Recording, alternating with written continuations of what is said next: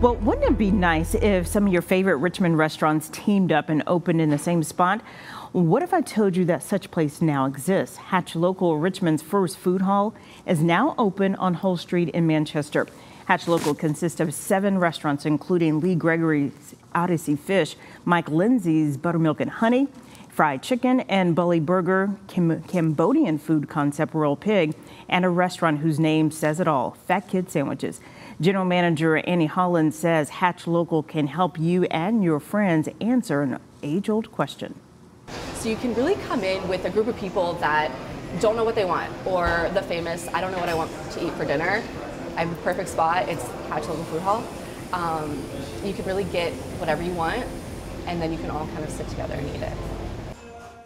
Well, you can learn a lot more about the Hatch Local Food Hall and the people behind it by downloading the new Eat It Virginia podcast, available right now wherever you listen to your podcast.